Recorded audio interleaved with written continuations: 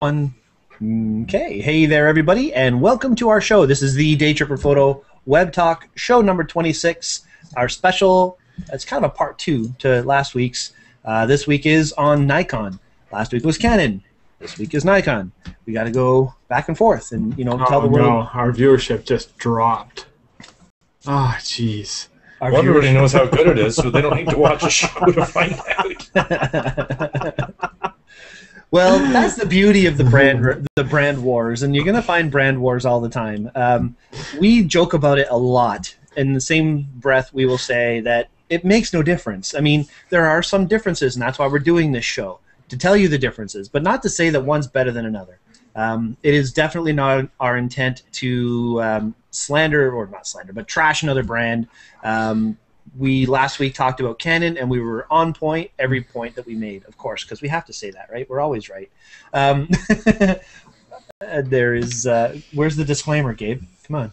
I was not responsible for Bryan always being right. But we will trash other brands, but we won't mean it. Yeah, okay. However, 2 out of 3 Daytripper web talkers. About Nikon. So what makes Nikon Nikon? There it is. Bum bum bum.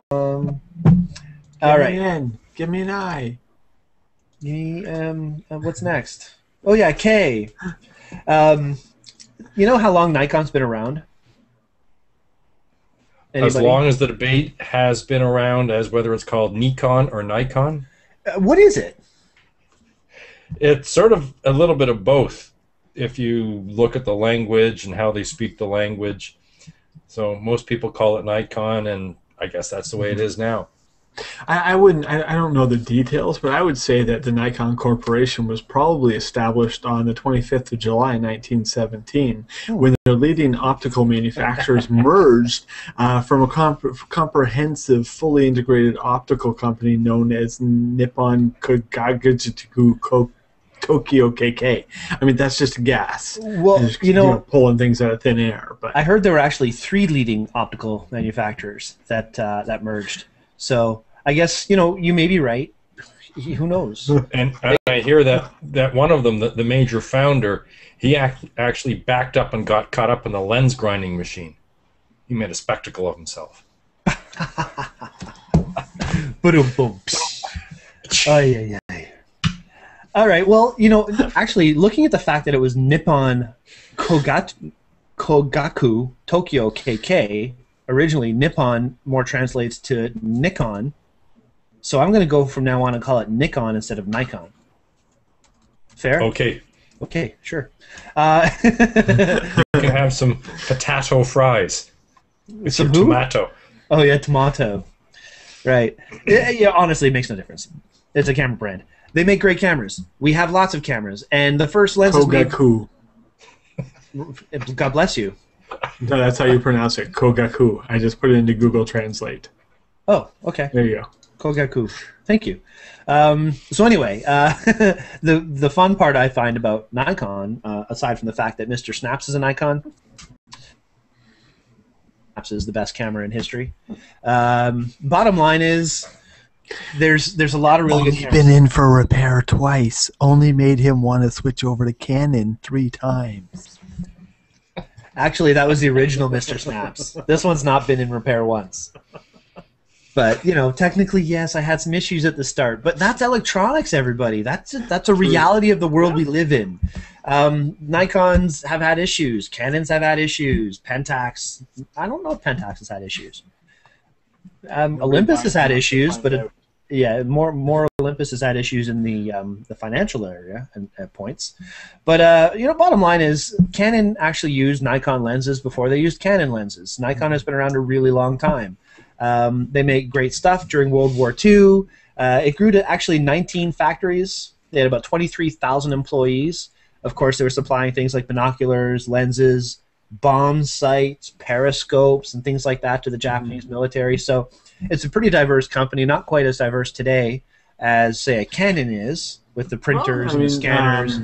My wife's new glasses have Nikon glass in them. There's rumors about the Nexus 5 coming out actually having Nikon hardware in the camera, which would be pretty interesting. So they're still pretty diverse. And now that I think about it, Nikon actually does have a really strong lineup of professional quality scanners too. So, they are both very equal. Although in actual size, I'd say Canon is a larger company, but that doesn't really make any difference as far as what cameras they make. Now, there's a serious difference in breakdown when we talk about the differences, but what we noticed with Canon versus Nikon. The point-and-shoot lineup from each manufacturer is dramatically different. The Nikon point-and-shoot cameras, their Coolpix line, they are small, very, very lightweight, and extremely inexpensive. I think you're going to find a lot of cameras from Nikon anywhere from $80 to $200, where Canon has maybe 2 or 3 cameras, Nikon would have 7 or 8. So they seem to have a stronger presence, at least in that category of the low price point-and-shoot camera. I think it's a natural progression for Nikon to look into working with cell phone companies to make better cell phone products, because I have a feeling that point-and-shoot market will dissolve in a little while. Mm-hmm. You guys agree with that? Yeah, to a large extent. I mean, it's not going to be as popular for the young kids, but the old farts are going to get tired of lugging around the big DSLR cameras. They still want a camera, so I think the micro cameras are where it's going to go to. Yeah, that's the compact system camera is what you're talking about.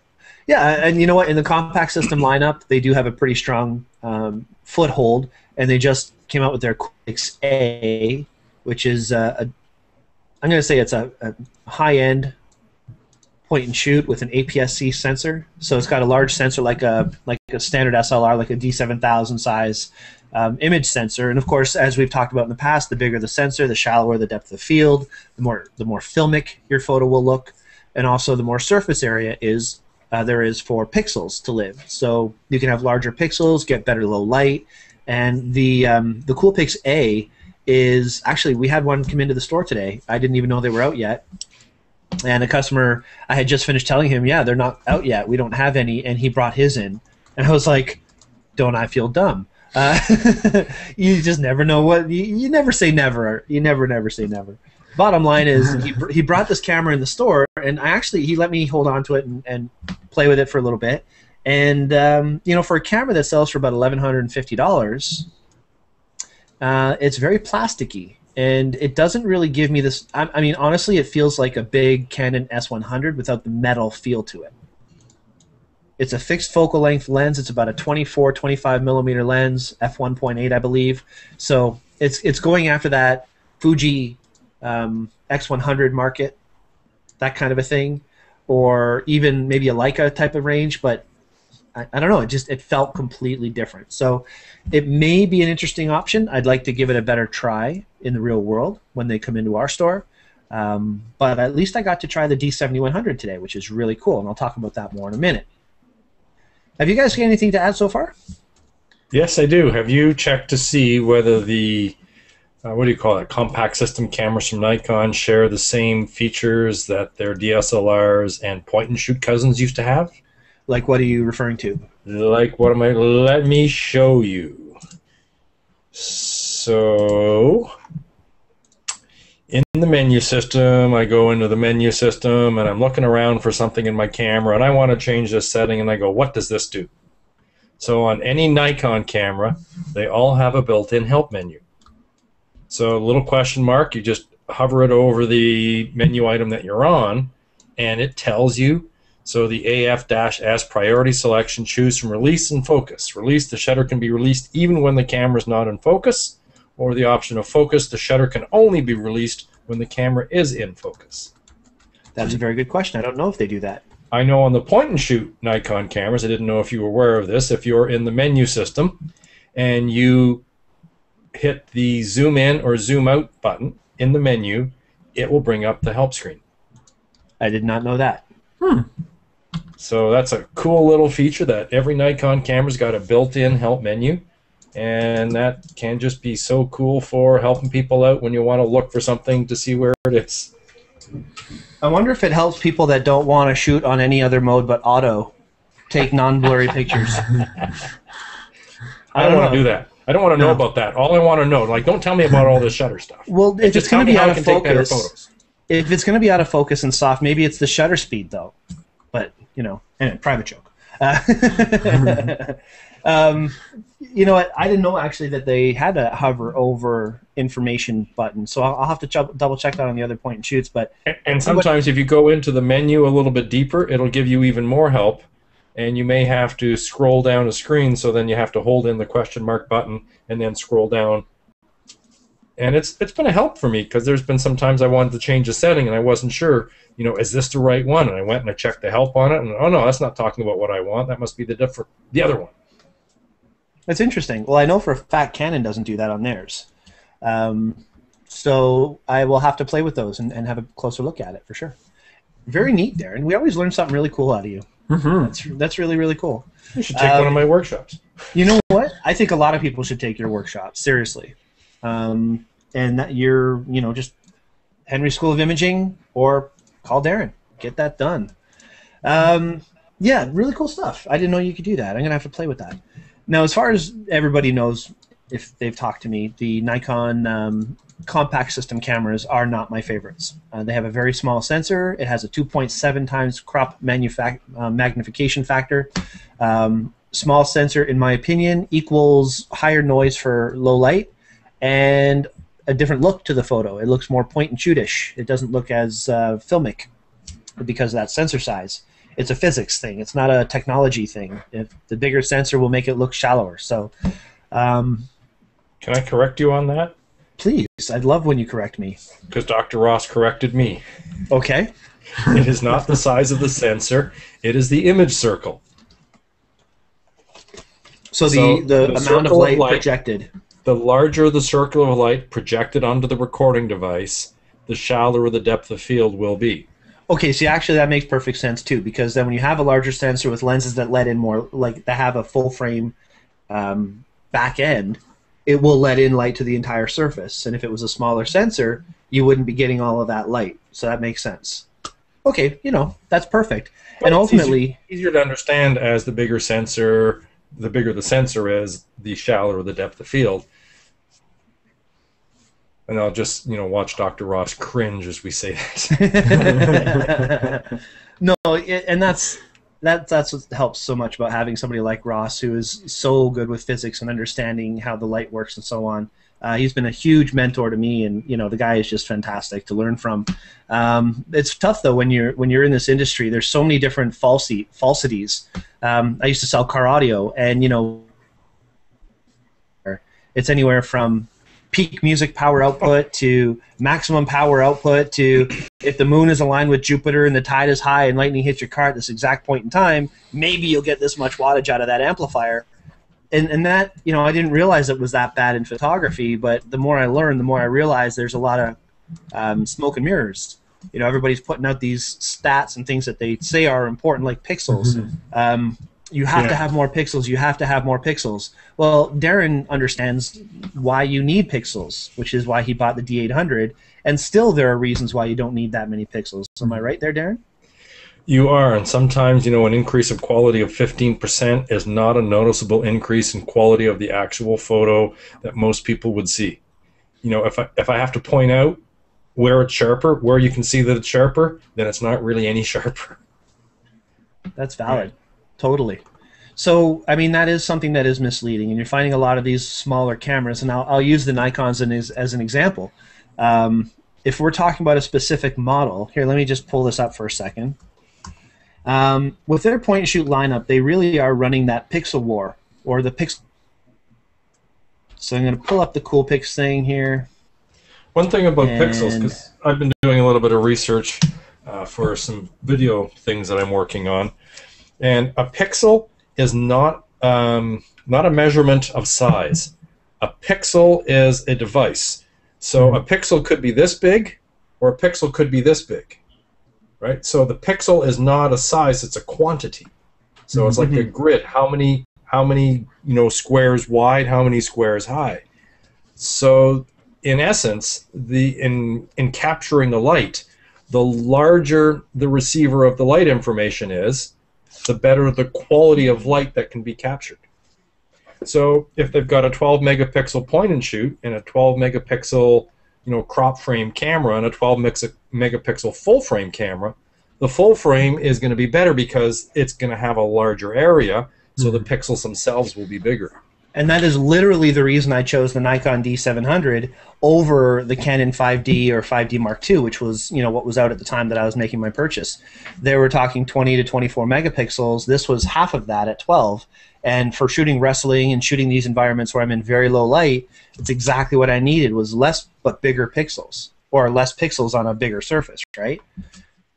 But now all the manufacturers have figured out ways to get better quality from those smaller pixels, so does it really matter in the end? They're making it all up in processing and really good processors and so on. Gabe, you had something to say?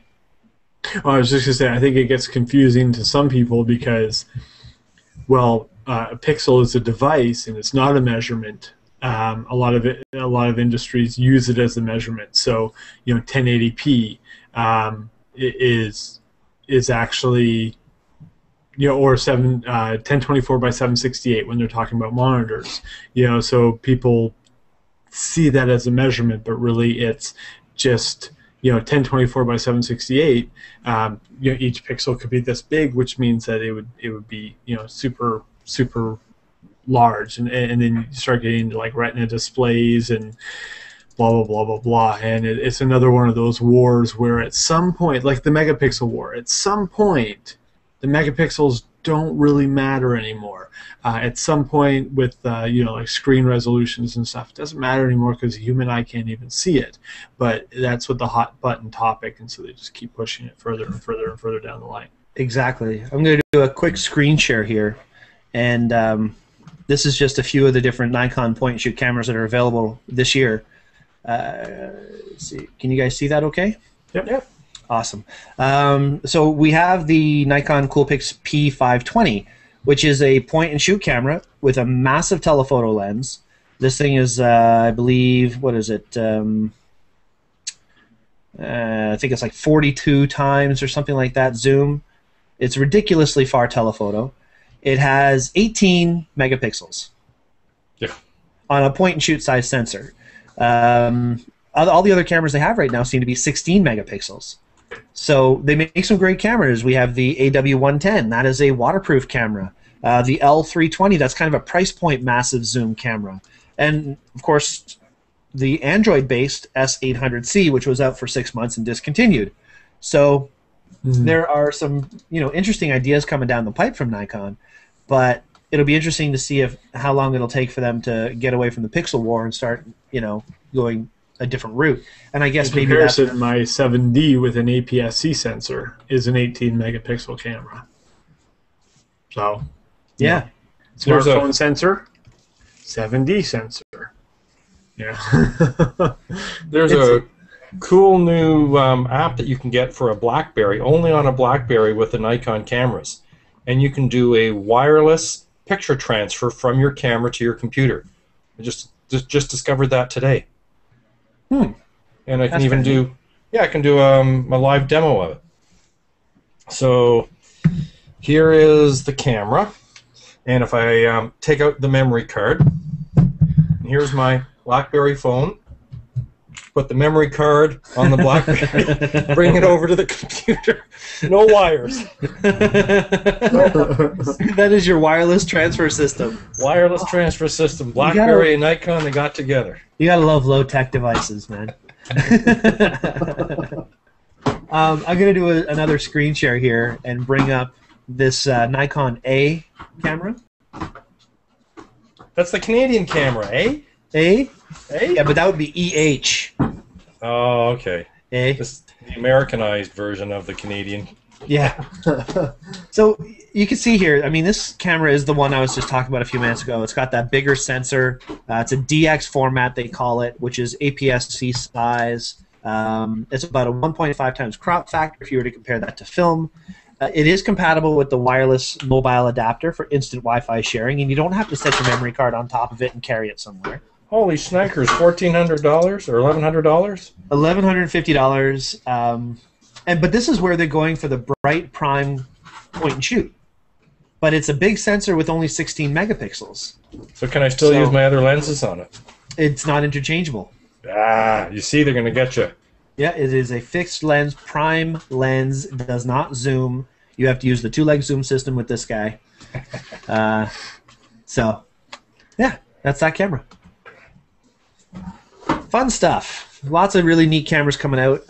Not all of them, in my opinion, are the most logical choices. But one thing that really is super interesting me.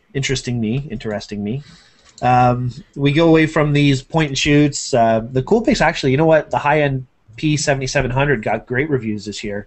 I really do like that camera. It's about a $450, $500 camera. It has an articulating LCD. It has the larger size sensor for most point and shoots. It's not quite as big as, an APS-C size, but bright lens, does zoom. I believe it's about a 5 or 7 times zoom on that camera. And like I say, it's getting great reviews. It's doing really, really well. I really like the build quality of it. It's well made. $450. 19 scene modes. Lots and lots of cool stuff. Right. And it's only 12 megapixels. You remember when Henry's used to have the pixels for pistols? Yes. You bring in a gun, they give you a camera. Yeah. Well, I was an instructor that used to teach a lot of those workshops, and the cameras that they were giving away were the Nikon cameras. So good for Henry's and Nikon for trying to do something good in the world and, get guns out. Yeah. However, so at the end of this workshop, were you just standing at the front of the room with a whole bunch of firearms at your disposal? Well, let me explain to you what happened one day. These Nikon cameras, you've got to put it in the manual mode to get the automatic mode settings.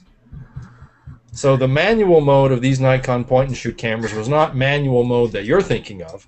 The manual mode, and they called it manual, was like the P mode is on all the other cameras. P for professional. So yes. Half the people in these classes would have, the point-and-shoot cameras, from the pixels for pistols, the Nikons, and I'd have to tell them, no, on your cameras you go in the manual mode. No, on your Canon camera it's the P mode. Well, I don't have a P mode on my camera. No, you've got the Nikon camera. You have to go in the manual mode.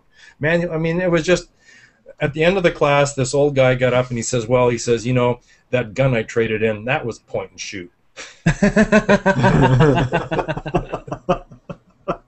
I like him. They are point and shoot. So Nikon does have a somewhat confusing menu system, to which I think that they've changed it. I think they got rid of that. In the manual mode, on a point-and-shoot camera, make sure that it's set your shutter manually, set your aperture manually, not make it like the programmed automatic mode of every other camera. Yeah. Well, in a perfect world, there's so many cool things out there, and I think what would be really nice to see is a camera manufacturer stripping it down and coming out with a good quality lens, a good quality sensor. Forget about all the flashy miniature mode, fisheye mode, all that kind of stuff. Just make a good quality camera with a really, really nice lens and keep it at a reasonable like the Leica or something like that. Well, I'd love to say that, and I will not argue that the Leicas are stellar, phenomenal, awesome cameras, but I don't have $6,000 for one. Right.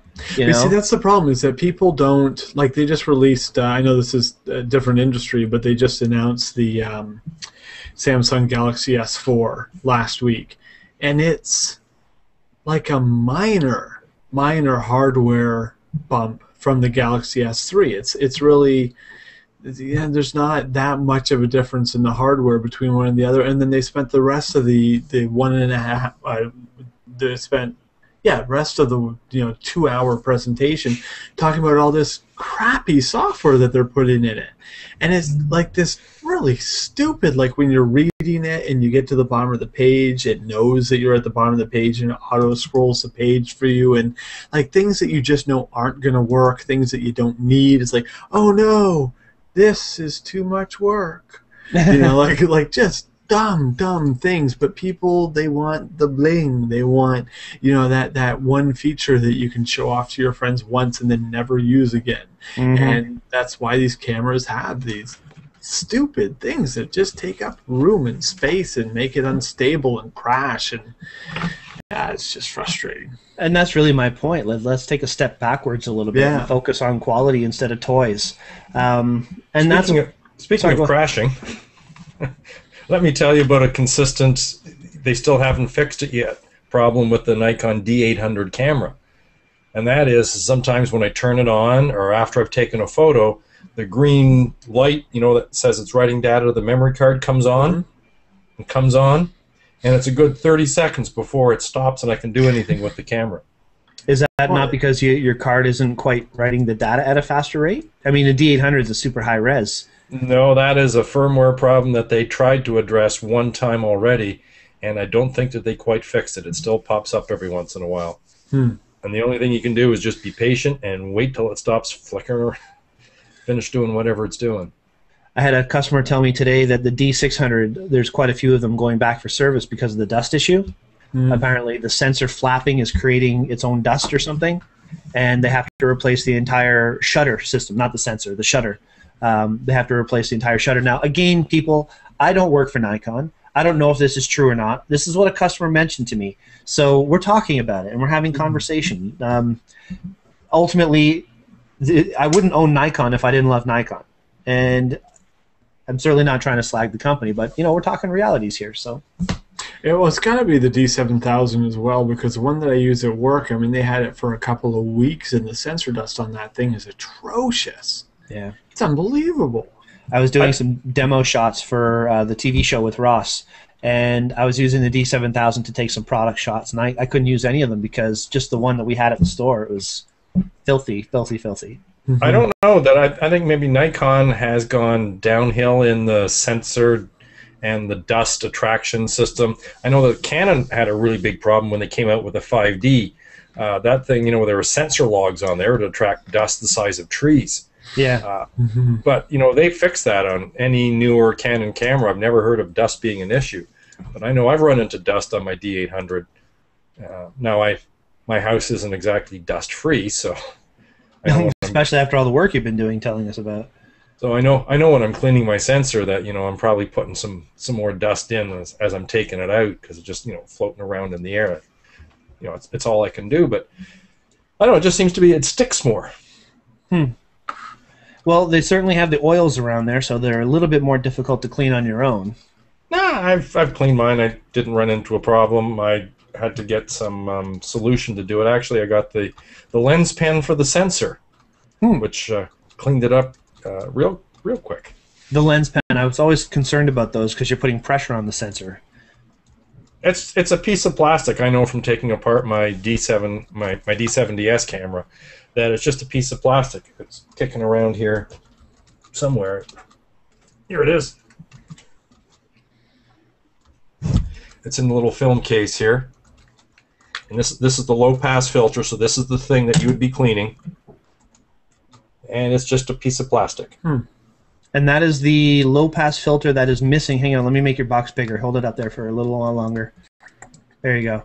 That is the low-pass filter that is missing on the new D7100. I shouldn't say missing. They just don't put it on there because apparently it keeps your photos just a bit sharper when you don't have it, which is why the Nikon D800E comes without that built on. Great. So, I mean, it's hardened plastic. It's, you know, if you're careful with it, if there's no grit on whatever it is you're using, I mean, it's just like cleaning your eyeglasses. So does that mean with the 7100 and the D800E you have to use a different type of cleaning system? No, but I mean, if you get a little bit of grease on there, then, you know, it's not the end of the world. I wouldn't worry about it. And like I say, I cleaned mine. I think I got a little bit of grease on mine when I was going around the edges. Something got on there that was a little smudge.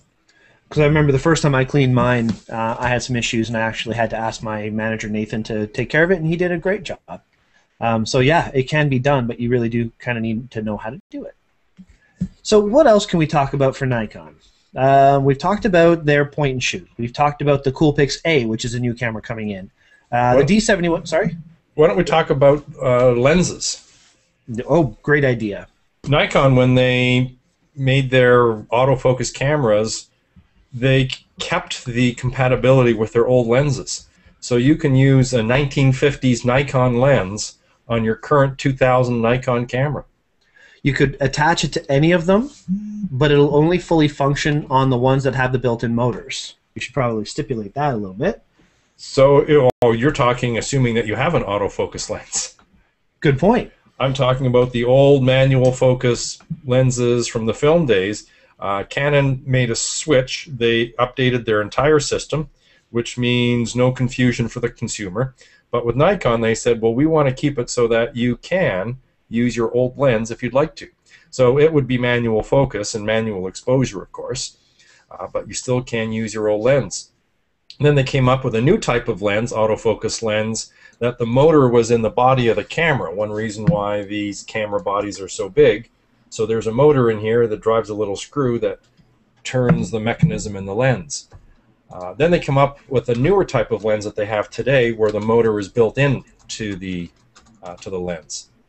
So on a Nikon camera, on the D5000 and D3000 line, you have to be careful because some lenses do not have the motor built into the lens. So if you're going to a place and the salesperson doesn't understand or doesn't know, they could sell you a lens that may not autofocus on your particular Nikon camera, which I have had happen, or heard happen. I'm getting some comments coming in, and I don't know where they're coming in from. So let's just have a look here. It's not me. That was me last night sending in the comments. Oh, Blake says 8-core Xenos is a bit of an upgrade, Gabe.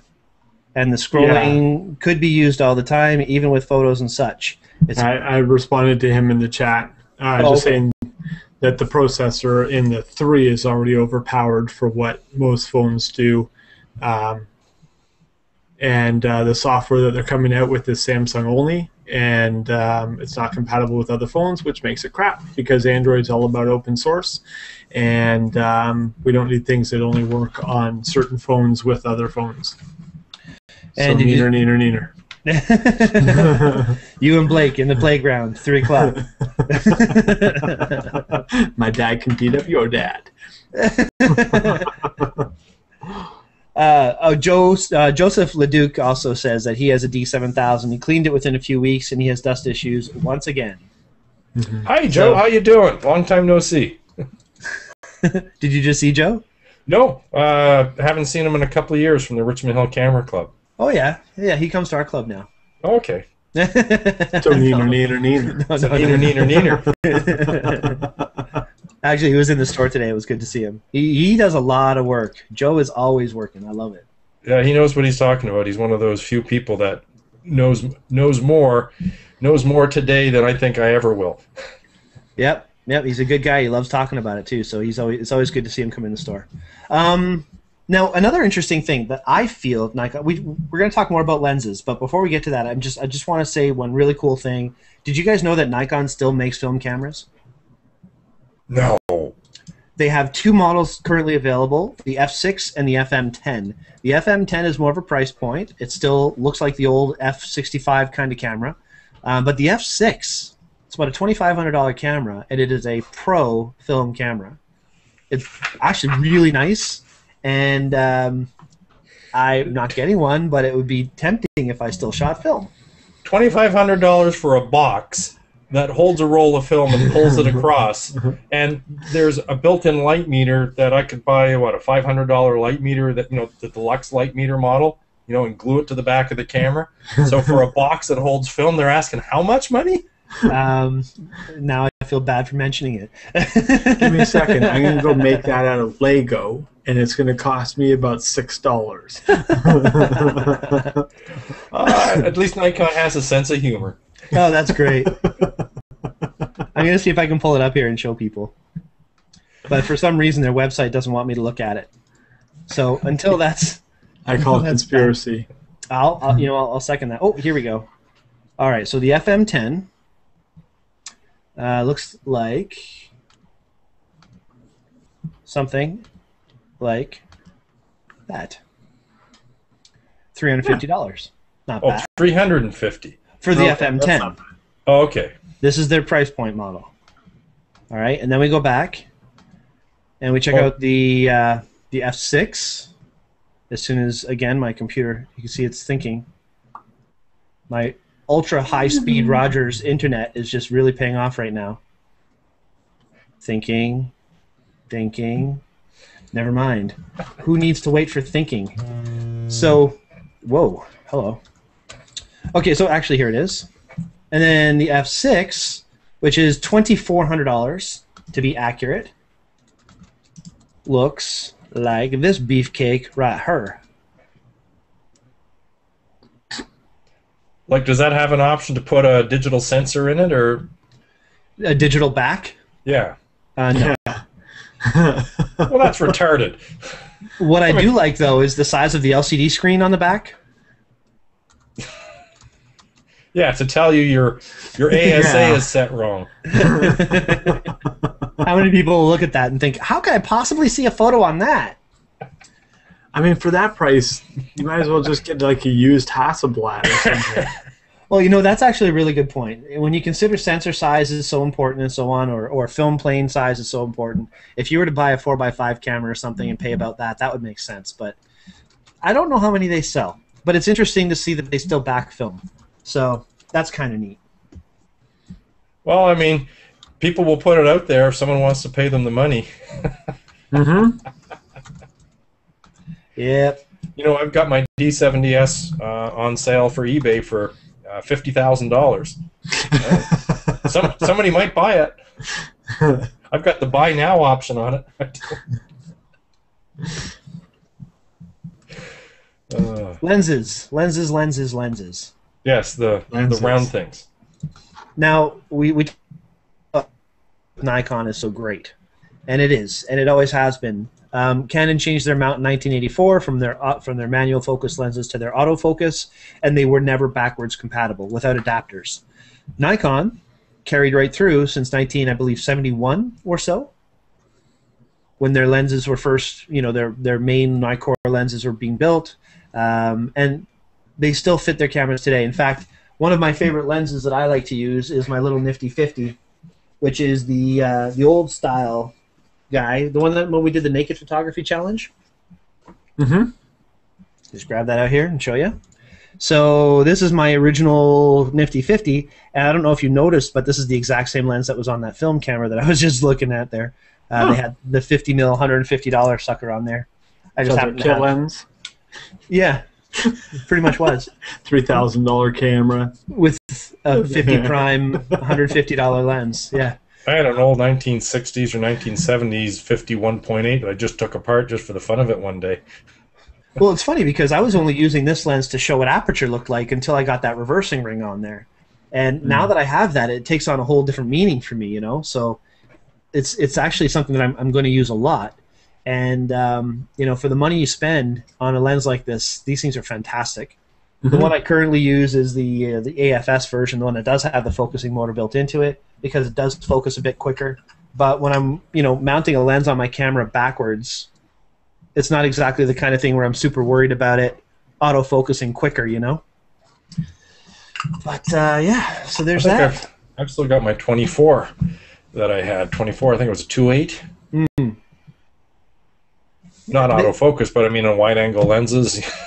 Just, you know, sort of tape it to the, I'm 5 feet away, to infinity, everything will be in focus. So. And this has actually really helped a lot of people when they come in to buy a camera. If they say that they had an old camera and I ask what kind, if it's a Canon, it's kind of like, okay, well, did you get it after 1984? If so, you can use, you know, any new body on with your lenses. With Nikon, it opens up for so many more people that if you have these old film cameras, you can jump into digital and just replace the body and keep all your glass, which is fantastic stuff.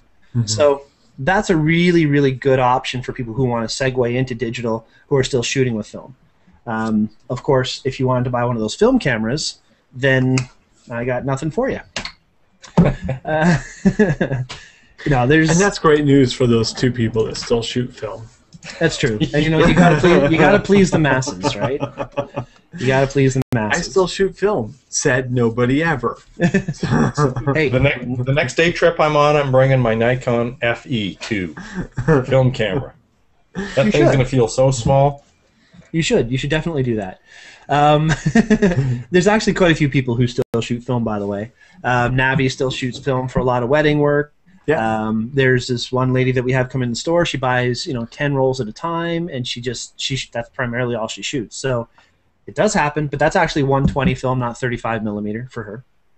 I guess the larger film negatives are a little more popular still than 35 mil. And Navi's shooting full, like 4x5, of course. or medium format, whatever. It's medium format. Yeah. 645. Yeah. I mean, I think that if I were to look at film again, I wouldn't do 35 millimeter. I'd be looking, the larger formats. And that's the only way that I would see it. Trying to get a medium format or a large format digital camera, it'd be a lot cheaper to go film, and that's probably the only way that I would ever do that. But then you still have to take those negatives and send them out to get professionally scanned, and that's then not cheap and takes a while. And you still have to process that negative once you get it back. Yeah. Yep. I bought a Mamiya camera one time thinking that, the 2.25 format, way bigger, way better quality, that's going to make such an improvement in the photos I take. You know what I got?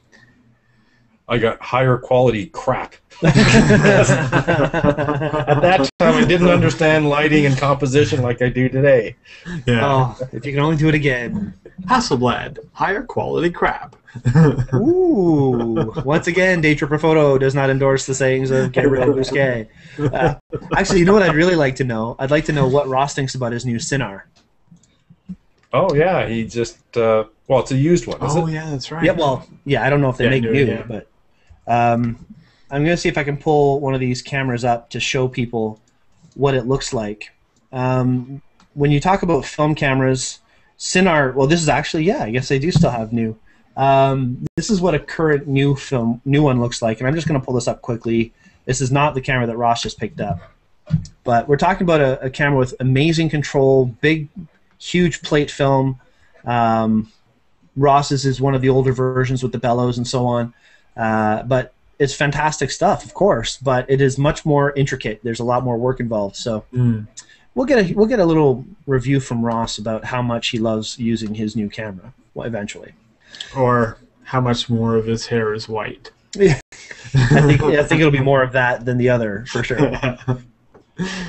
Why don't we talk about Nikon? Nikon's cool flash system that they have. This is such a huge thing. What confuses me is Nikon has this on their higher end cameras, and Canon has it on their lower end cameras, which is kind of awkward. The Nikon creative lighting system, I think, is what you're talking about, Darren? Correct. Well, first of all, with flash and Nikon is more reliable more often than any other manufacturer of camera with flash. So when you fire with a flash, Nikon usually gets it right most of the time, as opposed to some other cameras that miss some of the time. So, 30% Nikon, of the time, it works all the time. Exactly. So one of the cool things, I can just do a screen share here showing this menu, that we can go into now on all Nikon digital SLR cameras. You have the option of going into the manual power setting for your built-in flash, and then you can choose a reduced power setting or all the way up to full power. Now what that can do is that can allow you more control in what's going on with the flash, make it more predictable. They also have on the D90, the D7000 series cameras, an option for repeating flash. So these are some settings that you can set to get like a strobe-like effect out of the flash. So you can make your on-camera flash be a strobe light and get in front of the camera and dance and get all these, wild 1970s disco kind of effects. And I need to hit the OK button to get out of this screen, go back in, and then in the commander mode, this is where you can go in and control your built-in flash, whether you want it to fire in the TTL mode, to not fire at all, or in the manual power mode. Can we just talk about that for one quick second there, Darren? Absolutely. A lot of folks come into the store and they're like, well, I understand the creative lighting system, I use it all the time, but how come, I just wish that I can turn my built-in flash off. Can I buy that little flash blocker thing? That little thing that slides into the hot shoe and goes in front of the flash like a little wall? Yep. And I keep on telling them, why do you need that? Why don't you just go in there and turn your built-in flash to not influence the photo? And that's what you're really talking about there, isn't it? So the mode of dash, now you got to watch the little triangles when you're going into the menu, because it's easy, because left, right, and up, down sometimes, as in any menu system, can get you lost if you're not paying attention to where you're going. But you just set it to this dash, and then the built-in flash will still fire, but most of its light won't be recorded. You still will get a little bit of residual light coming into the photo sometimes, but only if you had a really slow shutter speed. So really what it's doing is it's firing the Morse code signals that it needs to do, and then shutting off so that it's not being used during the main exposure. Mm-hmm. That's brilliant. And then you can control another grouping of flashes. So you could have as many of these on group A as you want. So 1, 2, I don't think there's a limit, as many as you can fit into a room. Or you could have them onto group B. So you have another group of flashes. So group of flashes on the left side, group of flashes on the right side. And then you can set a channel so that if you've got somebody else that's working around with their Nikon cameras in the area that you are, you just set yours to a different channel, and then yours won't interfere with theirs. So now, in Canon's defense, you can do this on a Canon 2 with just a tiny, tiny little upgrade of only $600 to $800. I mean, it's rather insignificant. Yes. And going in on the Canon menu to try to figure out the built-in flash to turn it off and the group A and the group B is a little more confusing, I found. Yeah, I think it's muscle memory. Once you get used to it, you can fire through it pretty quick. But yeah, you're right. It's not as cleanly laid out as that. Now, the only thing that always catches me up is I'll go in and I'll change all these settings, and at the bottom right it says OK. And if you do not hit OK, nothing changes. So you've made all these changes, you've taken all this time to set it all up, you hit menu or you tap the shutter to get out, and boom, you've lost it all. That's it. Yeah, it's a good idea to hit OK first. And this modeling flash, which is turned off on my camera, that is, if you accidentally hit the depth of field preview, it makes the flash stay on like a continuous light so you can see where the shadows fall. Usually it just blinds your wife or your shooting partner, Gabriel. You've done that a couple of times. I've had that done to me. Okay. We've got a question from Kathy. Kathy asks, can we discuss the trade-off of sensor size versus cost and portability as it relates to the Nikon 1 mirrorless camera? Can that give most of the power of a true DSLR, or is a smaller sensor a deal breaker? There's a follow-up question we'll get to in a second, but what do you guys think about that? The image circle. So the bigger the light source, the shallower the depth of field that can be created. So the question I would have to ask is, what is it she's going to take pictures of, and what does she expect in the way of a shallow depth of field? If you get the Canon digital SLR camera, whether it's a D7000 or the full-frame camera right now, I mean, the body you can always upgrade later on. It's when you're buying your lenses, that's where you're going to invest your money. So if you invest in the full-frame version of the lens, which is always downwards compatible, it'll work on any camera, then you always have the option. If you got the D7000 or the 7100 camera today, you could always look at getting the D600 in the future, or whatever that replacement model will be. That will give you the shallower depth of field. I guess if you're into bird photography and you're trying to bring them in closer, then the smaller the sensor, also the equivalent magnification factor of the lens increases, and then you're not really worried about the shallow depth of field effect. You're actually probably trying to negate it somewhat, because those types of high-power zoom lenses tend to have a very shallow depth of field to begin with anyways. Like when we were shooting hockey the other day, Ross had his 1DX, which is a full frame. He had a 300mm lens on there. The next day he brought his 7D, which is an APS-C, and he could shoot it with the 7200 and still get the same crop factor, the same zoom level. So it's a much lighter system. You don't need a monopod to run it, and you still get the advantage of the zoom. And that's a serious reason why I'm actually considering the D7100, because that has an additional 1.3 times crop factor. It basically has an additional DX mode on top of the 1.5. So you're almost getting a 2 times crop magnification while still dealing with a decent sized sensor, and you can put great lenses on there. So it's a really nice benefit for some cases. And let's just try to clear up this crop frame. You know, if this was a full frame image sensor, it's only seeing that part of the image. Mm-hmm. So I could effectively do the same thing by, you know, cropping in on this small blue area after I was looking at my photo. However, because of the, you know, the way that it's only, you know, recording it on this small area rather than the large area, the magnification effect is apparently larger. Mm-hmm. So if you go with a camera that has a few extra megapixels, then you can crop it and you end up with the same.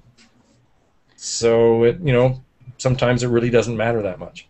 Yeah, I'm not sure if I'm understanding the question fully, but they're also asking about the sensor size versus cost portability. Are they talking about like larger sensor, larger camera? Because that's not really the case. Like the 7D has an APS-C and the 5D Mark III is almost the exact same size. So bigger sensor doesn't necessarily mean that it's going to be a larger camera. Well, the Nikon 1 series cameras are a fairly small camera. I'm going to do a screen share here and show you what I'm talking about. The 1 series is a camera that I have been very vocal about and not been the biggest fan of, and that was mostly because the first year I was selling them I had a high rate of returns due to poor focusing, not quite the right image quality that people were expecting, and interface was a little bit awkward. A lot of people, when they're buying a camera to be very straightforward, they want to have buttons to get here or get there. Everything in this camera is menu based, so a lot of people were having troubles. Now the new 1 Series V2 I do really like the thought of. Image quality wise, I haven't put it through its paces well enough yet, but it's still a very small camera. It has a viewfinder, which is something the other ones don't. It has a mode dial. Let's see if I can get to a position here to see right about, I don't know if you can see that little mouse right there, the little arrow. Right there is an actual mode dial, so you can choose your settings a little bit faster than in the past. But I think what Kathy's asking is buying these small cameras. It's nice because they're convenient and their cost is actually quite reasonable. Is there a trade-off? Is the picture quality worse because you have a smaller sensor? Are we getting more noise? Is it slower? Is it, you know, an inferior product? Or is it worth spending the money and carrying the bulk of a DSLR? In my experience, I love when I was first sold on the concept of the 1 Series, I was sold on it because you could have less pixels, small sensor, small camera, small lenses, and get the exact same distance as a much larger alternative. For example, for Mr. Snaps here, this is a 70-300. Let me just take the hood off. That's a 70-300 in my hand. Okay, when it's extended, it's kind of big. The same version of a lens from a Nikon would be about that big. Or for the 1 Series, I should say. Now, that is not a 1 Series lens. I'm just giving a comparison in size. So the 100 millimeter, which is like a 300 millimeter or 270 millimeter equivalent for the Nikon, is literally about that big. So you're talking a dramatic difference in size and portability. So if they could give the same result, it is an attractive offer, right? I don't know. I would say that, you know, the little pocket cameras, you know, like this size, that, you know, are thin, you can slip into your pocket, they're not bulky, or the big digital SLR camera that are more bulky, have more features, have more options. They're trying to put those cameras sort of in the middle. And I don't know, I think that camera, the V1.2 with that lens, that's getting almost as bulky as a D3000 or a D5000. Well, I noticed that on their website, they're not putting it in somebody's hand and showing you what it looks like they did with the other one. Oh, wait, here we go. Here it is. It's not going to fit in a shirt pocket, so you might as well have an SLR. So I'd want to, if I wasn't wanting to carry a heavy camera, you know, if I'm carrying that around, well, I may as well just carry, you know, the bigger cousin. That's easier to get at controls. They have more controls on it, to get, or more buttons they can put on it because it's a bigger area. You know, take a pocket camera. I think everybody has their opinions. In my opinion, this V2 is about the same size as a Nikon P520 point-and-shoot camera with 42 times zoom, which does a great job and has the same size sensor as this camera, very much the same size. I'm sorry, to me, I would spend $450 and buy a P520 with every feature I would want, with buttons really easy to get to, and a viewfinder and an articulating LCD screen, rather than getting one of these cameras. I think this is kind of a stepping stone product. I think this is a market that they're trying to establish and get really strong with, like the Panasonics and the Samsungs and the Sonys. I would say the Sony compact system camera and the Panasonics are some of the most respected. And of course, the Olympus OMD is one of the highest rated versions of these styles of cameras. Weatherproof. I mean, you can beat somebody down with one of those things. And I think Nikon still has a few years of development before they get to that point, at least in this category. I don't know, Kathy, does that help? I hope that helps. Second part of your question is isn't there an adapter that allows old manual lenses that you're taking to work, that you were taught? Oh, yeah. So the old manual lenses from Nikon, there is an adapter to use those on the mirrorless cameras. It's about $250 or so, $230, and it converts the Nikon standard mount to the compact mount. So yes, and that's a great feature if you think about it. The fact that these cameras give you a 2.7 times crop factor, you can take a 50 millimeter, like I was showing you, that little nifty 50. You can put that on this, and that becomes a 135 millimeter f1.8 lens. So you could put a camera on your 70-300 lens. Yeah. Yeah, exactly. See, I'm actually thinking the opposite. Okay. You could put a camera on my little lens and have it look far and be extremely bright aperture. But sure, yeah, put it on the 300 mil. That would be what, a 300? That would be a 570 millimeter or so. Awesome bird lens. Yeah, really good, right? If you think about it. So. And this is where you have to play with these cameras and check out the image quality for yourself. I see lots of reviews that people put out there, and they're giving their opinions on picture quality and color and saturation and so on. I am a firm believer of, if you want to get the best impression of a camera, try it yourself. Henry's has the company called Headshots. If you want to see what a D7100 looks like, rent it for a weekend. If you want to see what a D800 looks like and you want to try it out and put it through its paces with an amazing 70-200 lens, and you don't want to cough out the $6,000 to buy it right away, you want to be sure you're going to get it, rent it from Headshots. Call me at the store. I'll arrange it for you. I mean, it's pretty straightforward to do. Or call Headshots. Go to headshotsrentals.com. I believe it's even just headshots.com. These are great ways to try a product before you buy it. So just a thought. Throw it out there. I don't think they rent the 1 Series cameras, though. But yeah, headshotsrentals.com. Headshotsrentals.com. Thank you, Gabriel. Sean asks a question. What you folks think about Nikon teleconverters? Sean, aren't you a teacher? Sorry, buddy. What do you folks think about the Nikon teleconverters? I love them. Have you had a lot of experience using Nikon teleconverters, Darren? No, I've never used one. No, I don't have a lens that I can use one on, so that's why I have not used one. It's not because I don't think that they're great or I wouldn't. Mm-hmm. The new version 3 teleconverters are flawless. They work really, really well. They are not cheap. I believe you're spending about $600 on something like that. Okay, for those of you who haven't figured out what we're talking about, Nikon teleconverters, or teleconverters in general, are adapters that you put on the back of your lens between the camera body and your lens, and they basically multiply the distance of your lens. So if you have, let's just use the example of a 70-200 f2.8, and I use that example because that's one of the lenses that is compatible. As Darren says, not all lenses are compatible with teleconverters. The 70-200 f2.8, if you put a 2 times teleconverter, that becomes a 400 mil lens. So you're doubling your distance, but when you double your distance, you also double your aperture. So a 2.8 becomes a 5.6. One thing that I'm very, very happy about with the D7100 is that it is now allowing you to have full autofocus up to an f8, which means that you can buy the 70-200 f4, which is a much, much lighter version and $1,000 cheaper than the f2.8 version, put a 2 times teleconverter on it, that is now a 400 f5.6. No, I'm sorry. Forget about the 2 times teleconverter. You don't need it. It's built into the camera. Start again. 70 to 200 f4. You put it on this camera. It's basically a 70 to 200 f4 times 1.5 because that's the size of the sensor. So with the new 7100, you can actually put on a teleconverter.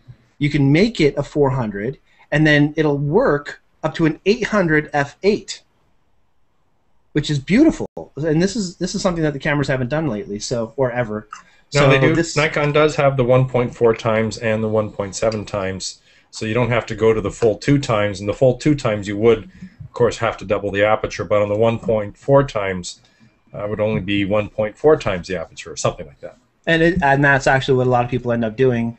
And the bigger the teleconverter, the farther you can see. And for birding, you're able to get much closer. And that's really the whole point of it. The problem is a lot of cameras, when you use these teleconverters, won't allow autofocus. And the 7100 is allowing autofocus, so it gives you a little bit more flexibility. Yeah, I think the Nikon teleconverters are fantastic, Sean. I would definitely recommend them. And I think I know a place where you can pick those up. But we'll talk about that. Any other questions out there in the wild world? So far, so good. All right, so let's talk about some poop. This is the poopy section of the show. What really frustrates us about Nikon? We did this with Canon. Of course, I had a little more to say than Gabriel did.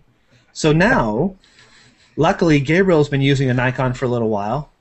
And maybe you can kind of take over this part of it. Give an objective view of what you think is good and bad. The main thing that bugs me about Nikons are the users, really. Yeah, we had that coming, didn't we, Bryan? Yeah. It's about time. Give him the floor and look what happens. No, the main thing, the D7000 that I use at work, the sensor dust is driving me nuts. But whatever, the main thing that drives me insane more than anything is on my Canon, on my 7D. When I'm tethering to Lightroom, I can still use live view, which is great for product photography when you're trying to zoom in and get just that right focal point. You zoom in using the live view on the D7000, and I know some Nikons do this, some don't, but as soon as you plug in the USB cable, it turns off the live view, and there's nothing you can do about it. And that just seems so bizarre to me that they would build that in. So maybe they can fix it with firmware or something like that, but it just drives me insane because it's a little bit slower to be detected by the camera. Again, my 7D, I plug it in, boom, the computer sees it and you're good to go. The D7000 can sometimes take up to 30 to 45 seconds for the computer to see it. So if I'm shooting a really difficult piece, I have to unplug it, turn on live view, zoom in, get my focus just right, plug it back in, eat a sandwich, make a coffee, and then I can go. So yeah, that kind of drives me nuts. So that job's kind of making you fat then, isn't it? You got all this time to sit back and eat food. And yeah, it's the job. Yeah. Is that the only thing that bothers you though? Like you mentioned the dust on the sensor, that makes sense, and then the live view tethering. I'm scrolling down my notes to see if I put anything else. Well, one thing that bothers me, and I think a lot of Nikon users will probably back me on this, is the rubber grips. See if I can bring Mr. Snaps a little closer. And this is a problem that I sent back to Nikon a couple of times. That's specific only to the 700, I believe. Yeah. It's kind of hard to see, but it's kind of peeling back a little bit. And this is something that happens on all of them. The problem is it's got a bit of a ridge here. And every time, it got a bit of a ridge right here. And every time it goes in and out of my camera bag, it rubs on that ridge. And whether I'm holding it or not, and my thumb right there, of course, and I'm trying and grip, bend that over a little bit. So the placement has been adjusted. I was really checking that really well on the 7100. And the 7100 is a completely different body than this. And it's really smooth and clean in there. So I don't think that would be a problem with those cameras. But I've got a D300. I've got a D300. It's not a problem on that. And my D800, it's not a problem. It's only on the D700 that grip rubber coming off is an issue. It's only specific to that one model of Nikon camera. And I guess that's why they don't make that camera anymore. One thing that really burns my butt about my D800 camera is that's their newest model so far, and that's not a consumer level camera. They're aiming that one at the mid-level professional, which is what I am. I snap somewhere, I don't know, 80,000 shutter actuations a year. I don't know how many photos that actually turns into. But I'm using my camera every day, and one thing I really wanted to do with the D800 that I can't do is use it very quickly to switch from taking still photos to taking my virtual 2 or 360-degree photos. And it's something that I could do very easily if I had a Canon camera, but on my Nikon camera it's just a pain in the butt to do, and it's just so confusing. And that is their silly menu bank system, and they've just never grown up and gotten rid of this thing. So I've got custom settings menu bank D, and it allows me to choose A, B, C, or D, but this is only in the pencil menu. Then I'd have to go up and I'd have to change the shooting bank menu, and again they've got 4 different options here, but that still doesn't set everything. There's things like your bracketing, like your ISO, playback options. Like, none of those things are in a menu bank. So if you want to, turn the display off, turn this option on, like I got to go through and reconfigure the camera. It takes me 5 minutes to set everything properly. Whereas, on the other camera systems, you can program in all of that stuff, and this is a firmware thing, so it should be easy to do. Program all that stuff in, hit the record button, and then it resets to those default values every time. So, to me, that's making this camera very unusable for what I want. And if you've got, if they're giving you the menu bank options, well, why don't you let me record the settings, but all settings in the camera? Yeah. That's a big problem. I mean, you need to flip around your settings fast, and you like to set things up the way you like them. So it'd be nice if it worked with you a little bit more, eh? Oh, absolutely. I just got another question from Steve. Steve asked actually a couple questions. Both of them were pretty good. First off, what do we think about Nikon flash versus third-party flashes? So what we're asking is the Nikon flash system versus, say, Metz or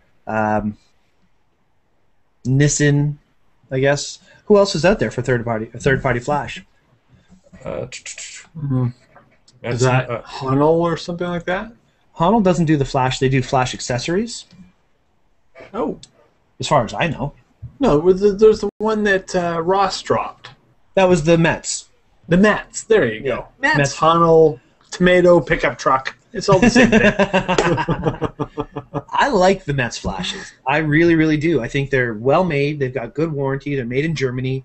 They're really reasonably priced. They're extremely bright. The major difference that I find, if I can just speak up first, is that the Nikon flashes have a much finer fit and finish.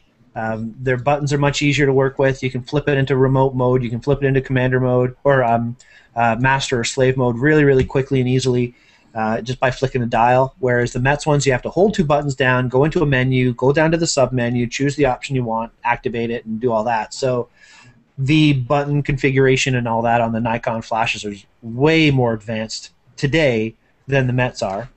But Metz just came out with a new, I believe it's the Metz 59 or something, where they actually have a digital display on the back and it's touchscreen.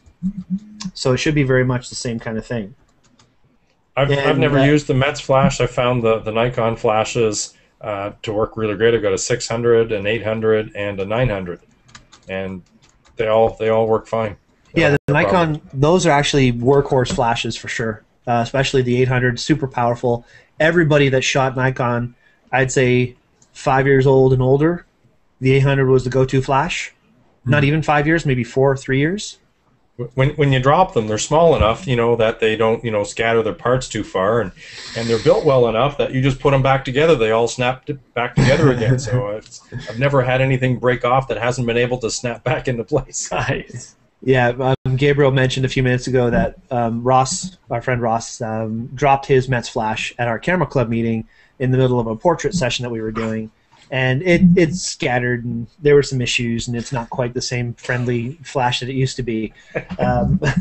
But yeah, if you drop something, it's never a good thing. So once again, Daytripper Photo does not recommend dropping flashes and other things. Also, Steve asks, what about the Nikkor lenses versus third-party lenses? Quality versus price versus long-term value? And actually, that's a really, really good question. Everybody knows that I love Sigma lenses. I love them. I love the company. I love Gentech Distributing. I love the people that work there. These guys are excellent guys. They know their product in and out, and they make a really quality product.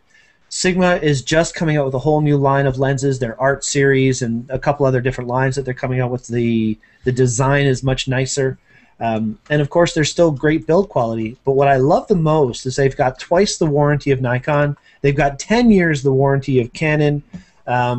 So, for example, Canon has a 1-year warranty on all their lenses. Nikon has a 5-year warranty on all their lenses. Sigma has a 10-year warranty on some. 5-year on the others, 10-year on their gold band product. That I find between them is that the Sigma brand doesn't quite focus as quickly. It's got a bit slower action than the Nikon, especially when we're talking about the nano lenses from Nikon, their high-end series. You know, you press the shutter down and it focused half a second before you press the shutter. They're that fast. Where the Sigma one is kind of like zzz, and the Nikon is just like so. And that sound effect is mine. If anybody else uses it, I'm going to sue you. No, I found that when we were looking at the 7300, we bought the Sigma first, and we were using it for weddings and in low light. It would seek a bit. It would get focus, but it took a little while for it to do it. And then we returned that, and we got the Canon 70 to 200, and it's just bang, bang, bang. Now, in the same breath, we should mention that the Sigma one was $15.99 when it's its most expensive. Usually $13.99, and the Canon one is now $2,700 and $2,750. Yeah. If we're going to compare Nikon, we're talking $2,400 versus $1,400. So there's still $1,000 cheaper across the board for that high-end product. $1,000 is a lot of money, guys. I've spent less than that on a lot of cars that I've owned. So, you know, if we're going to be real here, to spend $1,000 more, it better be good. You know what I'm saying?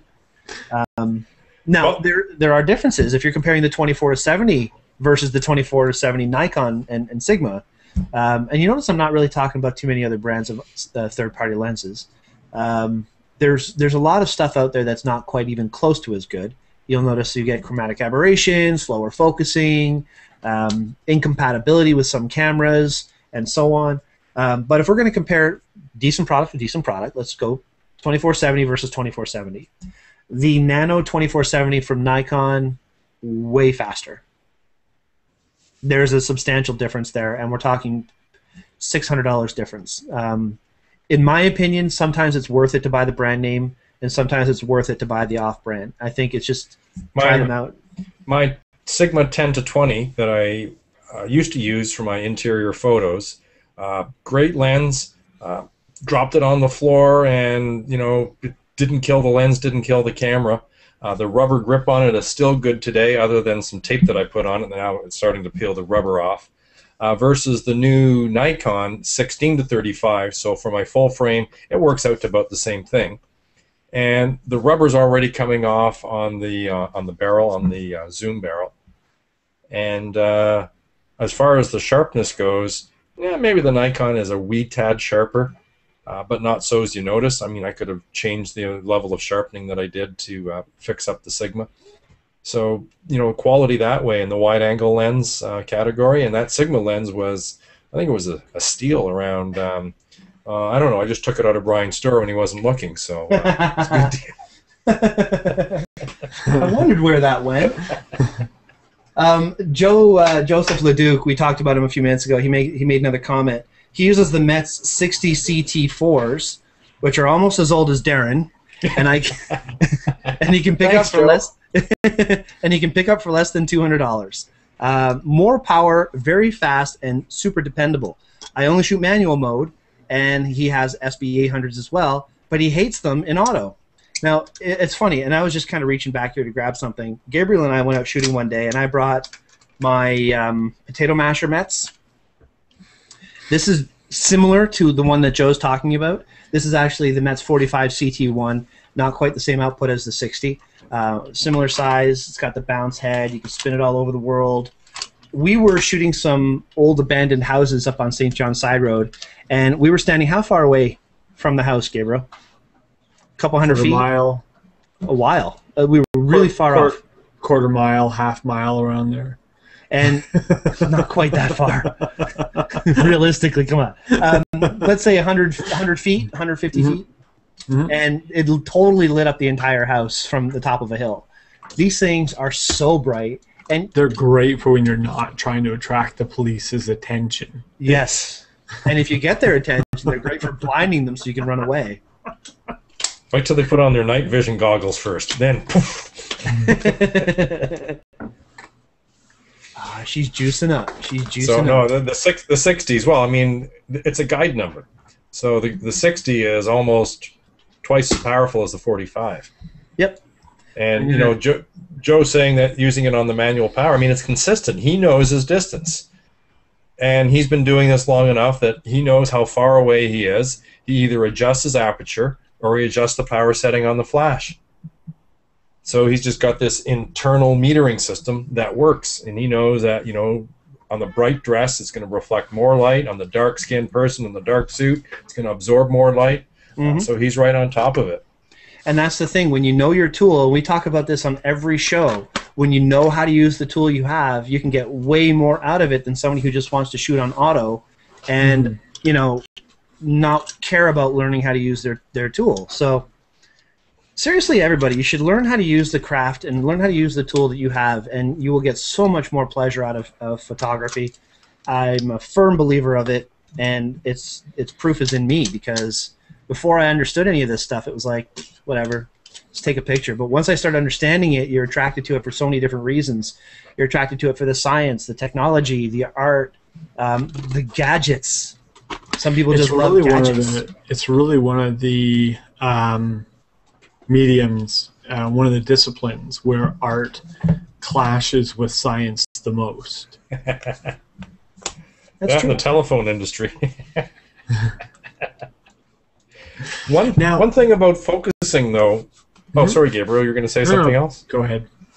On the Nikon cameras, this is specific to Nikon. On their point-and-shoots, on their digital SLR cameras, on any Nikon camera, sometimes they don't focus. So there's little monkeys inside that are always looking for things to do, and sometimes you got to turn them on their ear. So the little trick for the Nikon camera is just tilt it sideways, press the shutter button down part way, and it will focus. It sometimes does not like any kind of horizontal lines of contrast. Now, do you know cameras? I was just going to say, do you know if there's going to be any difference now with the D7100 that it has those 15 cross points? We can try it out in the store next time I'm there, but that stripe in the classroom, that orange stripe, you put the camera dead level on it, and it has trouble focusing on it. Turn it sideways, no problem. Interesting. So it has to hit a couple sensors or something. Weird. Yeah, I've heard of that too. And in fact, I was shooting a wrestling event, and I had a lot of trouble with the D800 specifically not locking focus, so it wouldn't take the picture. So that's when I stopped using it. But you know, I mean, it's right. When you learn your tool, as Darren is saying, he learned that through usage.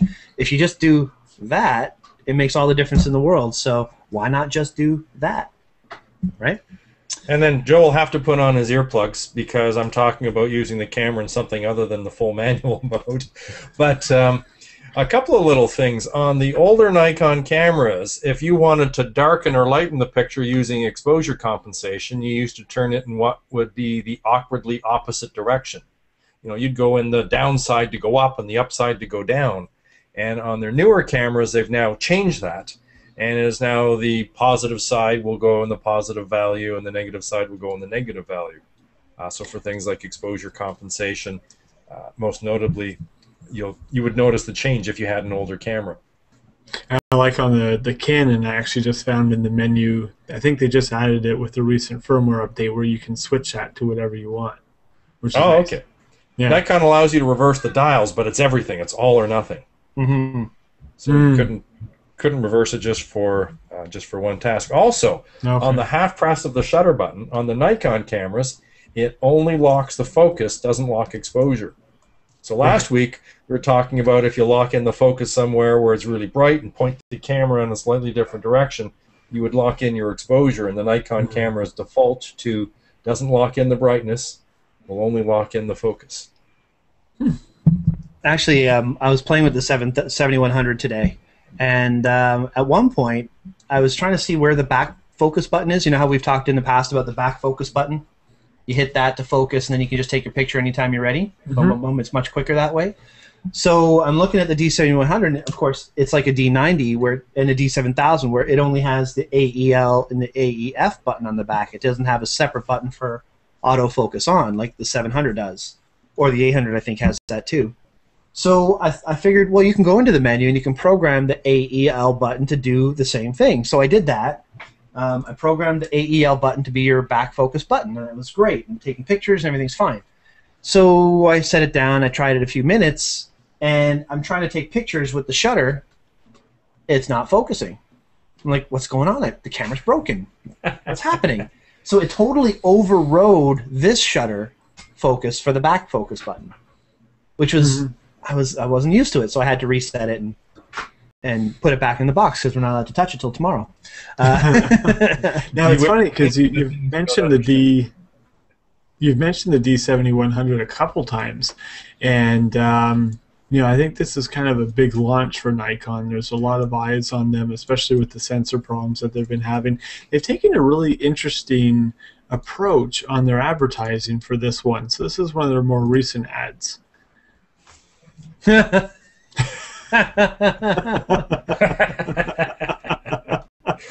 think good should have a question mark beside it, though. Our first good camera? Oh, God. We are going to get sued. I know it. Oh, and you know what, really? I have a real beef with Nikon, those idiots. I'm used to teaching the camera workshops, and all these, consumer-level cameras, you expect them to all do the same thing. Right? I was teaching a class, there was nothing but D7000 cameras in the class. And I'm saying to everybody, push the shutter button down part way, the camera's going to beep.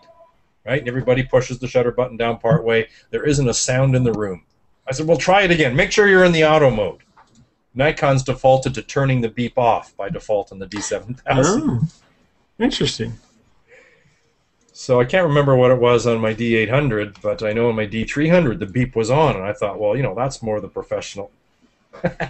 There you go. No, after good. Okay.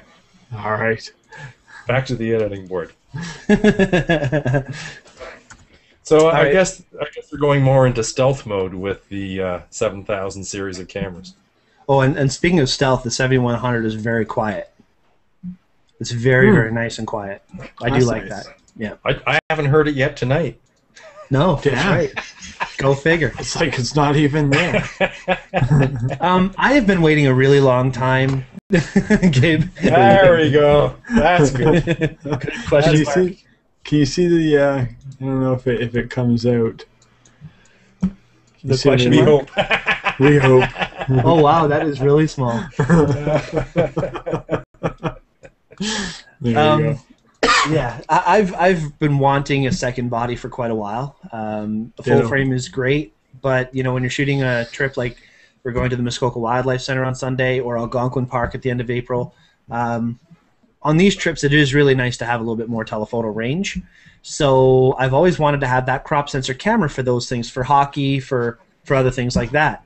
So I've been waiting a good 4 years now, and the 7100 is actually the first camera that I am seriously considering to make that choice. I've been waiting for like a D400 series, but after playing with the 7100, I'm quite impressed, and I think that is a camera that I could add to my kit. Why wouldn't you look at the D7000? Save yourself a bunch of cash. Didn't like it. No? Really noisy. The sensor dust problems. I didn't like the ISO control. I didn't like the look of the photo. I didn't like the operation of it, the speed of it. The 7100 is faster. It has the additional crop factor. It's an extra 100 better. Yes, it's an extra 100. I need that 100.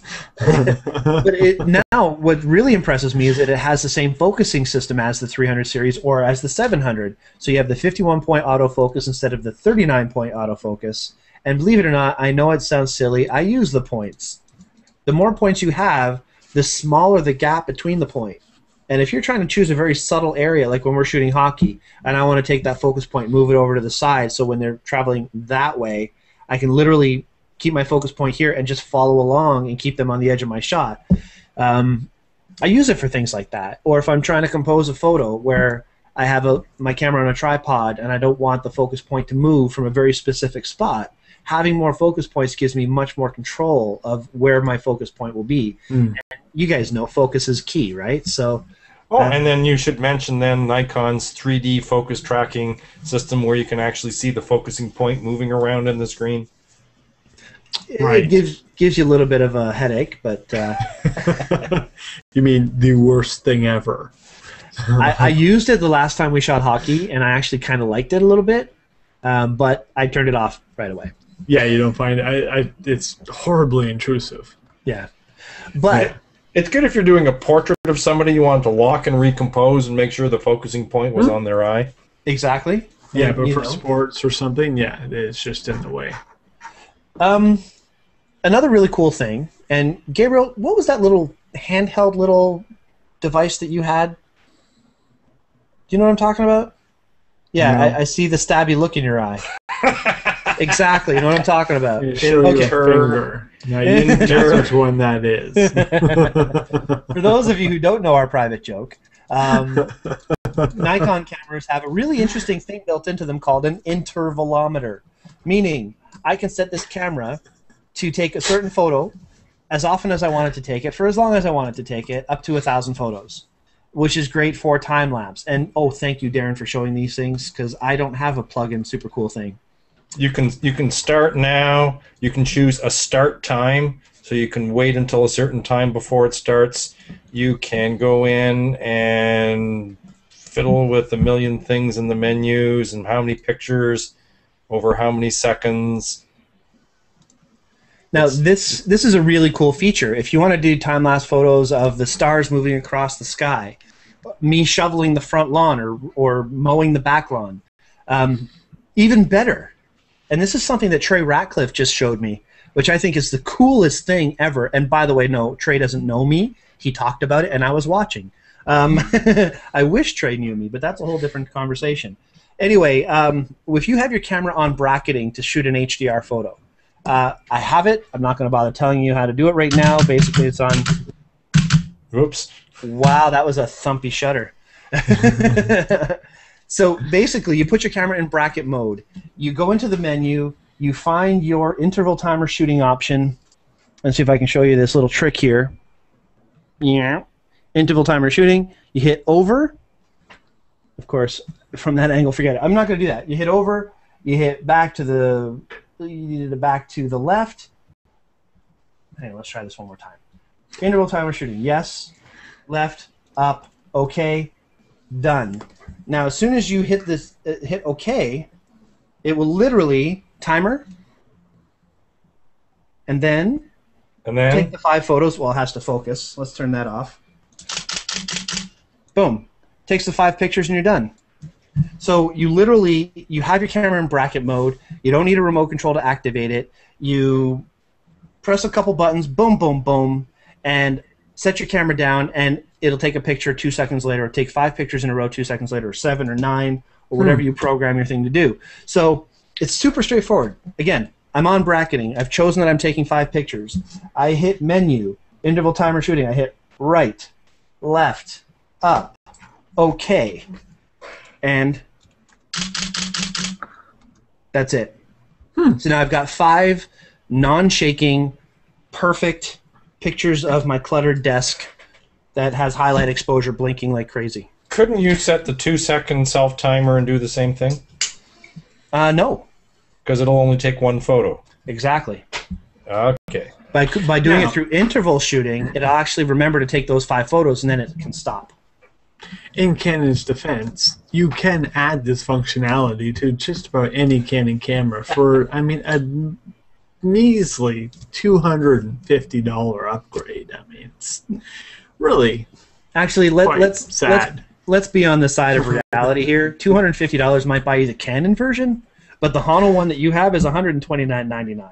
It isn't. Okay. as bad as people may think, and you can do very similar things, except for that auto funky thing that does. But yeah, so I mean, after you spend $1,500 for your 7D, you're only looking at an additional about $1,000 to gain all the same functionality of a Nikon. But if you think about it, my Nikon was $2,500, so it almost works out the same. It's true. It's true.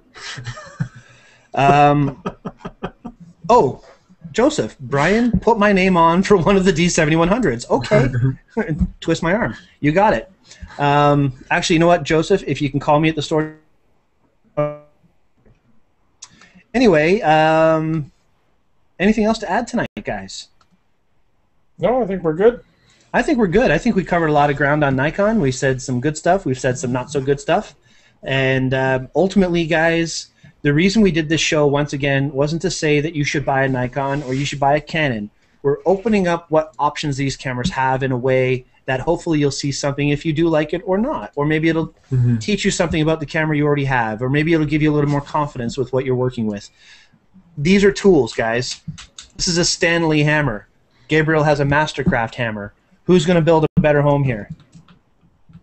I don't know. Mastercraft. Well, considering I don't know how to build a home, probably you. But and definitely Darren, because Darren can actually build stuff. But I guess you get my point. Learn how to use the tool you have. Learn how to use it the best you can use it. Experiment and shoot and practice and practice and practice and practice. I can't say that enough. The more you take pictures and review your photos, the more you're going to start to hone in on the results that you really, really want to get. Usually like to close the show with a quote. Wait a second, we have one more comment. Blake. What did he say? They had to come down to Canon's level of good this time. Yeah. And exclusive lenses. What do you mean by that, Blake? Exclusive lenses. Do you guys know what Blake means by exclusive lenses? Lenses that are available for Nikon that aren't made by Canon in the same range? Right, no, because with Canon we talked about the MPE 65 being a lens that Nikon doesn't have anything close to. Right. I don't think Nikon really has much of that. A 16 to 35 VR lens. That's true.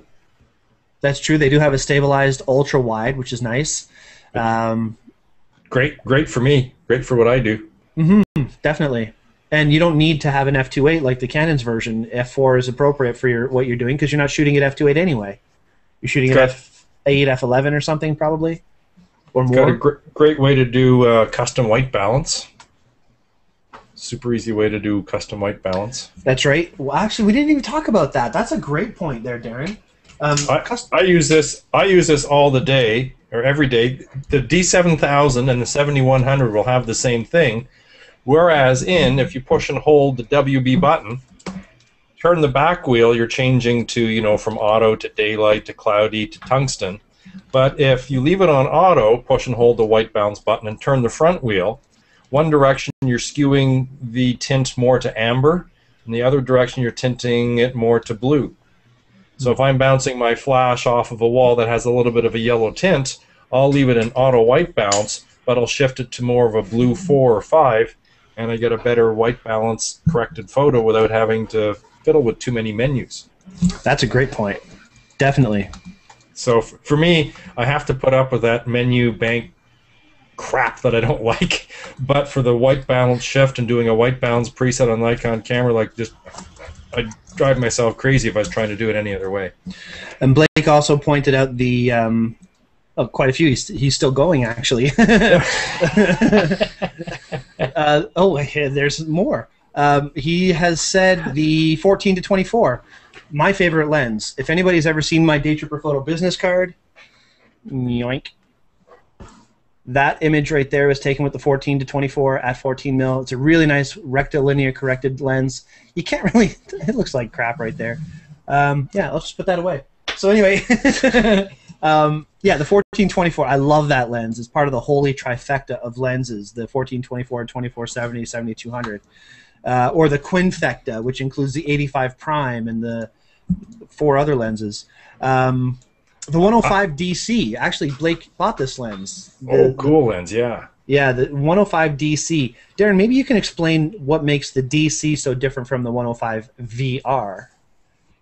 We'd have to get Ross to do this, but it's a defocus control where you can control the way the out of focus part of the photo behaves. I think Blake actually talked about that lens on our lens episode. Blake was one of our guests on for that episode. So if anybody wants to go into a little bit more about what that lens is all about, then just check out our lens episode, and you'll be able to see that DC lens that he talked about. He also mentioned a 13 millimeter f5.6. I don't know that one. I've got an 8 millimeter, but it's a Sigma. That one? Why would you want a 13 millimeter prime that's a 5.6? Ultra wide. Right. Ultra wide. Could be fun. Well, it's something they do different, right? If you're in a riot and you're right up next to the police, so at least can see what's going on. Yeah. You're getting whacked with a club. Is that Blake was talking about one of those lenses before that was like about this wide? No, it's like a 0 millimeter. No, not the aperture, just the physical size of the lens. Actually, the one that can actually take a picture behind itself. Oh, here we go. Blake, you are awesome. I think you should just be like King Blake. There you go. Interesting. The Holy Grail, apparently. Okay. And I like this little tag right here. Please help KenRockwell.com. Okay, I have to say this now because you brought his name up. But read his article about how you can afford anything. And he talks about he goes into a restaurant and he doesn't order Coke, he gets water because that way his bill is less. And he doesn't realize that the waitress that is working there needs those tips so that she can afford to put herself through school and college. So why am I going to donate to you when you're being so damn cheap when you go out for a drink, or for a meal? Applause, applause, applause. Where's the sound effect? I don't want to clap into the microphone. But if you look on Ken Rockwell's website, look at the photo of him holding the camera. And his finger is on the shutter button. And it's not a mirror image. And you tell me what's wrong with it. Is this a hypothetical? Oh, okay. Hang on a second. It's not a hypothetical. Just Ken is getting a little free publicity from us right now, apparently. That's the photo. Okay, good job.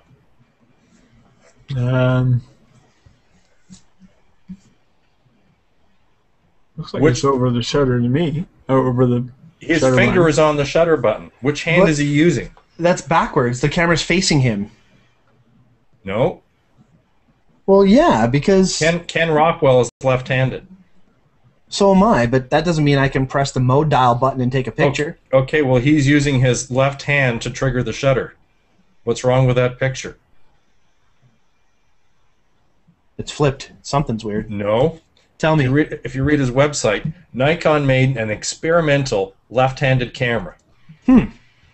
And he got access to it, he borrowed it, and that's why he uses this as the photo for his website. Kind of says who he is, just by looking at the photo. But I thought that was kind of cool because there's a lot of left-handed people in the world. Why wouldn't they make a left-handed camera? Steve Lay just pointed out he has a left-handed camera. Yes. Wasn't a production model. It was a one-off kind of special thing. That is cool. Well, you know what? One day I'll be Ken Rockwell, and I'll have my own left-handed camera instead of having to train myself to work. Yeah, but then you have to shoot in small, basic JPEG. Well, forget it. Keep it. I'm doing all right with my right hand. I'll live. Interesting, though. That's really cool. I'm glad you brought that up. All right, guys. I think we are doing pretty good. I think we are all set here. So let me give our a quote of the day. And today's quote is from Ansel Adams. He says, for those of you who don't know, Ansel Adams was a pianist, photographer. He was a real environmentalist, but he was a multi-talented artist. So he says he tried to keep both arts alive, but the camera won. I found that while the camera does not express the soul, perhaps a photograph can. I love it. Oh, wait a second. Steve says No, I can't read that. Click off the air, then repeat it. Yeah, it was. Okay, so basically, I talked about Ken Rockwell, and then Steven says, "But then you'll have to." So don't be Ken Rockwell. So there you go. Oh, Nice. hey. And my own self-censoring right there. Thank you, Steve, for the comment. Okay, that's it for today, guys. Unless you two have anything else to add? No? Okay, beautiful. What are we doing next week, Bryan? Next week is still up in the air. We were going to talk about Samsung. We haven't locked that down yet. So actually, we had another show in the works that we were talking about, and it could very well be something along that line. Which line was Take that? it down through its fake. Yeah, we will post that as soon as we lock it down. We don't want to commit to something that we're not fully going for yet. So We could do focus stacking, talk about all the different focusing options on different cameras. You guys are going to the Wildlife Center, so you're going to be telling people about the dynamic area or the AFC mode. I think that's a brilliant idea. I think there's a large call for us to do a show on focusing and a new show on exposure. The Bryangle, per se, trademark. So yeah, you know what? I think maybe next week we will talk about focusing. Beautiful. And then the week after that, we'll do the Bryangle. How about that? There you go. I'm tired of these shows on cameras. So focus in on our show next week. Beautiful. And for those of you who don't remember, my name is Bryan Weiss. I run Daytripper Photo. We take you on nature walks and teach you how to use your camera. As Darren said, we're going to the Muskoka Wildlife Center on Sunday. It is booked up solid, so please don't try and register for that because you'll be extremely disappointed and angry at me. And Darren, maybe you can reintroduce yourself. I'm Darren Gahan. I own DG Virtual Tours. If you're looking to have your house photographed, call me. If you're looking for some private training, you can also send me an email. And I also teach workshops for Henry School of Imaging. So if you want to learn in that environment, Photoshop Elements, Lightroom, camera workshops, we have them all. I'm at the Markham store, so book your workshops at the Markham store. Keep me busy. Very good. Absolutely do that. And Gabriel, sir, maybe you can tell us more about yourself. Yeah, so I run Bousquet Photography with my lovely wife Trish, and we shoot special events and weddings and birthday parties and family portraits. We do on-site portraits, so we bring the studio to you. Yeah, that's Beautiful. what we do. So bousquetphotography.ca, you can contact us for some awesomeness. Absolutely. And I got to tell you, this isn't, I guess it is bragging a little bit, but I'm very, very proud that these guys do associate themselves with me. It makes me feel good as a photographer because we've got some serious talent here on the panel, and our friends like Ross and a lot of other people where, these are guys that are brilliant photographers, amazing educators, and really care about helping you make better photos. So if you really want to get some good help from some really cool people, get in touch with us in any capacity that you would like, and we're more than happy to spend that time with you. So if you guys don't have anything else to add, we will sign out and say goodnight to everybody. All right. Beautiful. Have a great night, guys, and see you next week for our show on how to focus. So focus in on it.